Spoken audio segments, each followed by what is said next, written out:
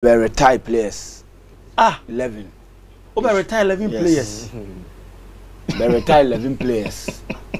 They shouldn't come close to any of our national teams ever again. 11 players. 11 players. You don't must say for their services. You don't must say for their services. First one, Jordan Ayew. Thank you very much for your services. Jordan, thank you. Yes, okay. Now where you be more services be. Okay.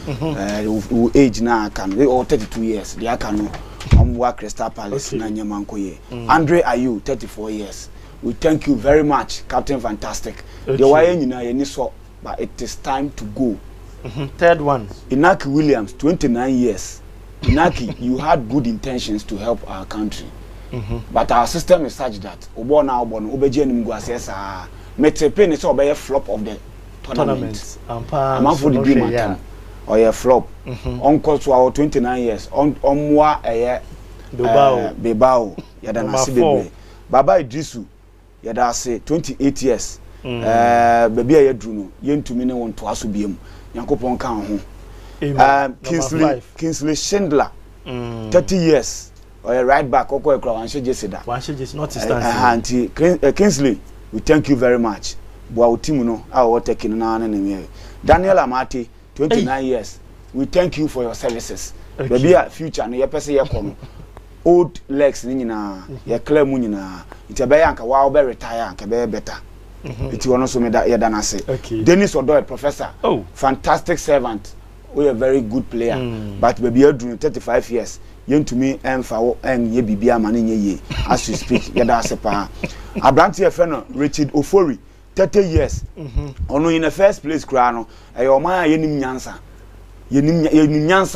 anke ni kwansa ke de ne kosa tournament we ba sabe ya to aba ayi mpanifo a minim se omadwen no ewu se edaso eyeye a omode Richard Ofori kodam Richard Ofori, we thank you very much for your services. Thomas Tepate one tournament we be about 30 years. The last edition no now ujinam empenifo be power chow to ani bafumu nyina asem boane yenhye Comoros ujinam Comoros ye free minti wona ngaza uwu mu anka the same thing be see 30 years boa Arsenal na muntumi nje league ho yeda ase Baba Rahman 29 years tournament we wan ko bi but there shouldn't be any justifications also returning to the team into also ye beda wase and Amartey a ye friend no Salisu na obi aya kwakọ ya na power chow ya so ye power chow say ball no o mema bobiem na mba biem ene coach bia o say o ye bema no be fresh Salisu no yeso ye ne betena kromu papa I'm telling him ti we mu nie makla o mu nyina e din wa want no Jordan Ayew, Andre Ayew, Inaki Williams, Baba Iddrisu, Kingsley Schindler, Daniel Amartey, Dennis Odoy, Richard Ofori, Thomas Pate, Baba Rahman, and Amartey friend Salisu. Now, these 6 players, now they were part of 2019 U23 team now. Yeko Egypt, but because of say na FIFA sanction tournament, into no, teams ain't release you. Okay.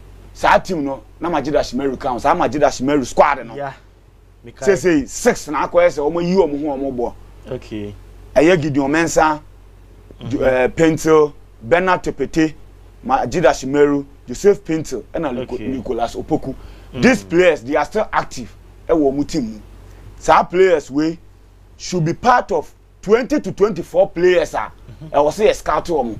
Okay. Your Ghanaian players be brown ball, ball even your under 20. When you say Osman, Ghana of Norgeland, yeah. Western 14 cheese no Okakudu's team now. Jimmy Kwamala de Omoko Niger, Umko Mas, no way under 20 team. Say or no, I was on over team no. Sulemana, or Kaglari, or Bodebia, he should return to the team. Okay. Oko is Takma. Yeah, your friend, honestly, your friend Osman also. Now, your friend Sadiq. Okay. Now, also, Norgeland, Ofi, Norgeland, also, I think, call hacking. Or Bogos, Bebregum, just about AZ Takama. These are players from your junior teams, maybe. We should go and bring them 20 to 24 years.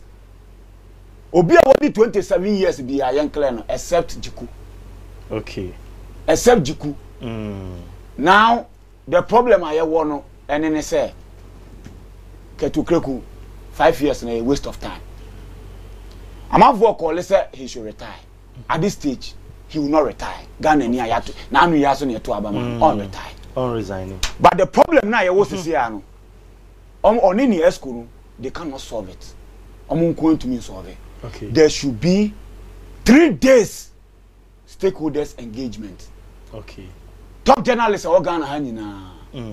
Omo pa mebubo mu din, omo pa omo hu, omo ya mebubo din. Journalists anyansa wo mu trim.